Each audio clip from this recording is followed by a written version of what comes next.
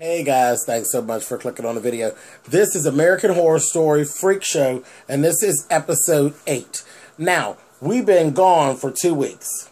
So I've been in mourning for my petite for 2 weeks. Okay, because that's the last that we saw.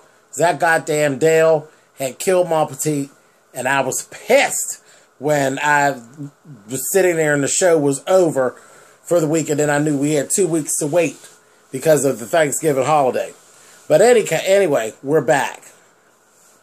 And I'm still pissed off because nothing else actually happened other than they went like on a manhunt looking for Ma Petite. Nobody knew what happened to her or where she was, so they had to go looking for her. And Dale was literally leading the search. Leading the search. It was terrible. But they go ahead on. Of course, Jimmy finds her, and I don't know what he did to her, but she was all balled up, she's all bloody, and they went with, it looks like an animal got to her, and this, that, and the other. When they went back to the camp, Elsa was really carrying on, and I honestly believe for the first time, someone actually was killed that meant something to her. I believe she actually loved Mom Petite because it was like a baby. Especially her because she was always swaddling her and carrying on like that. So she took it really, really hard. Funny thing was, Ethel didn't bite. The bearded lady, she didn't bite. She went up in that tent and she told her all about it. She said, "Oh, you put on a wonderful performance. You know, this, that, thing, and the other." And they were going back and forth because remember, Ethel heard her make a deal with the devil, that damn Stanley, about, who was it? Was it the twins? I'm trying to think, was it the twins? I think it was the twins. Yeah, the twins. Anyway, she heard her make the deal with him and everything about getting rid of him and all of that stuff. And, she heard that, and she just doesn't trust her anymore. And they went around and around and around. And she ended up, they had it out. She shot Elsa. And shot her in the leg. And it just made a hole. That bitch didn't even stumble with them old wooden-ass legs. And that's what she actually figured out, that Elsa was actually a freak like everybody else. And everything, and she ended up telling her story. And she basically let her know, "Well, bitch, I'm going to kill you tonight. I'm fucking you up tonight. So you going to say all this is that you want to say and tell me all the things that you ever told me, bitch, because I'm fucking you up tonight." So she said, "Well, let's have a drink for old time, this, that, and the other." She literally went ahead on and fell for the bullshit. And Elsa, she says, "We never drank together before you drank, but we never drank together." Honey, she took and grabbed that knife for that cake plate and gave her, honey, and I don't know why she even fell for it, because the bitch throws knives. She threw it right through her eye, fucked her up. I said, oh well.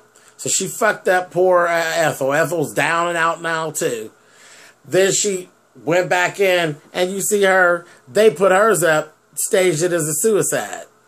She took a car, wrapped the chain around her neck, wrapped the chain around the tree, and then drove it and hung herself. Bullshit. But her and Stanley playing that. Oh, and she really carried on at that when they went looking and they found her. And come back to what they had found her and what happened to her. Oh, Elsa really performed then. Just a damn mess. A damn mess. In the meantime, in between time, Gloria is at the therapist's office.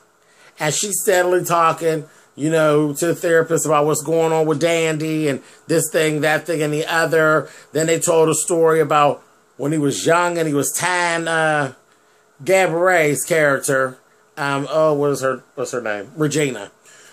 Tying Regina up to the chair and shit, and how he killed the cat Then when he ended up getting to be like older, he was like older, like maybe 19, 20, somewhere in there.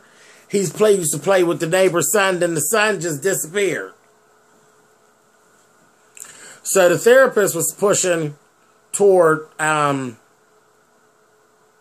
lockup, baby. He wanted the 302.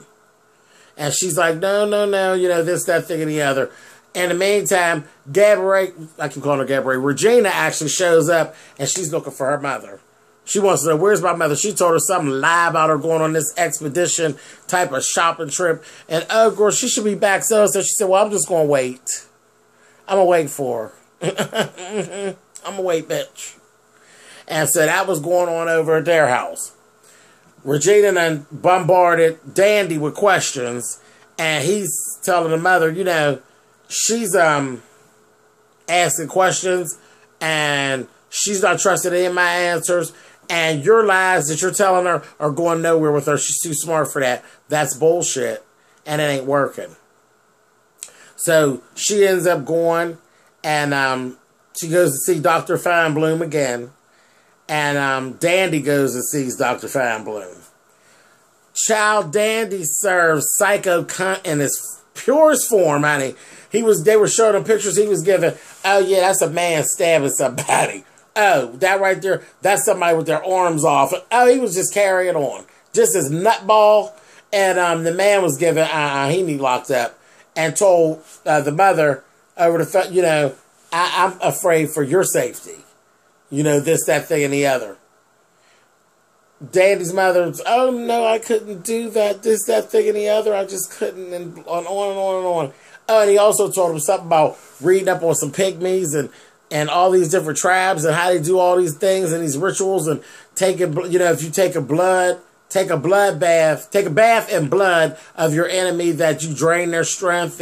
If you eat them, all this shit. He was telling the doctor he was reading. He told her, I fear for you. I really do. You need to commit, Dandy. Child, Gloria and his father were actually second cousins. That's why he's all fucked up. And he was saying that Dora actually had told him that when he was 5 years old. He's like, Dora told me all of this when I was 5. This, that, thing, and the other. Child, so he told his mother, I want you to kill Regina. Because she's going to try to pin something on me. But I want you to kill her.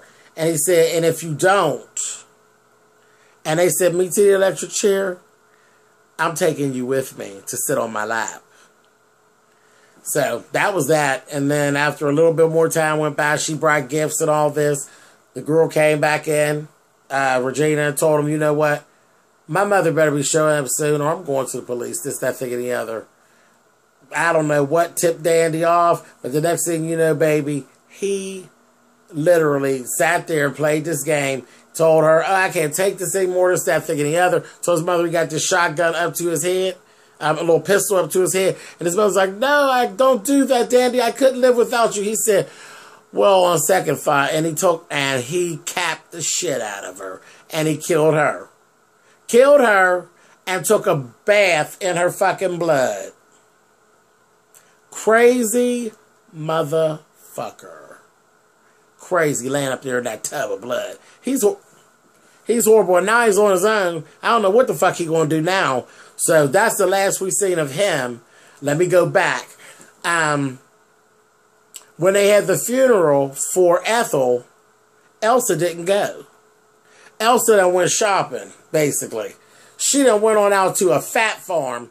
Found this girl, rich girl. She's a debutante. She's in there. I don't even know if you all remember these, but I remember these little things where they put it around your waist and it gyrates back and forth and it's supposed to shake the fat off. That shit don't work.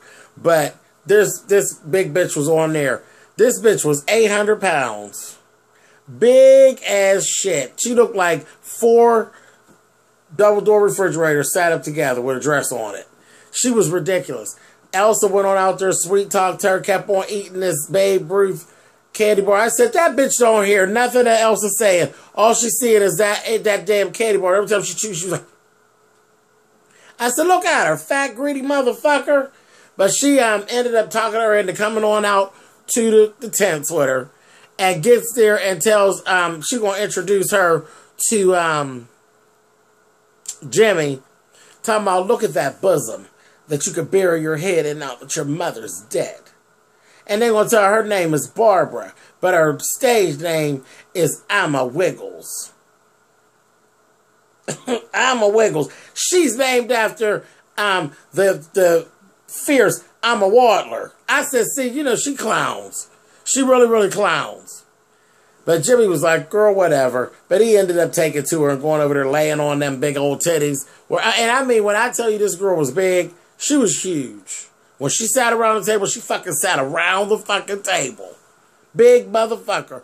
But anyway, moving on. All the girls had gotten together. You know, the lady with the half body, the really big drag queen. The new snake girl, Python girl, whatever she is, the candy striper girl, her and Desiree. And they just decided, you know, they're not taking this anymore. That the girls are really biting the dust and this just ain't working. Ethel's dead. My Petite is dead. You know, this shit ain't working. Something's going on and everybody's just really attacking the girls and they ain't having it. So they made this plan that they was going to fuck up the girl's dad. So they went and they broke into the house and all that. They accosted him, brought him back to Desiree's apartment, or Desiree's tent, poured hot tar on his ass. And then threw feathers, or tarred and feathered him, and they were going to cut his dick off. And of course, you know, Desiree was like the one that was going to do it. So they went into all that. Esmeralda, the crystal ball bandit, she found him, talked him out of it, and they basically let him go and told him, you know, don't you come back here fucking with us, because if you come back this way, we will fucking kill you. His daughter told his ass that. We will kill you. If you come back this way, fucking with her, we're going to kill you, bitch. And that was basically it. And that's kind of where we actually left off for this episode. A lot going on as usual, but not as much. You know, we're really tying up a lot. We're getting toward the end, I believe, because we're tying up a lot of different storylines, and it's not being as hard to follow as it's been, which is really making this a lot more interesting, because it was kind of hard to follow at first. I was trying to keep everybody together and keep the storylines together. Now we're like literally going through their storylines, and it's tying up. I'm enjoying that because it's actually easier to watch at this point.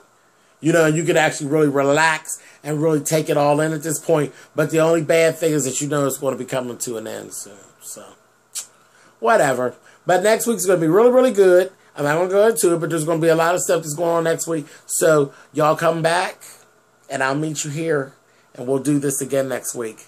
All right, guys, you can thumbs up or thumbs down the video. You know how that works. I'll see you guys next week. Bye, guys.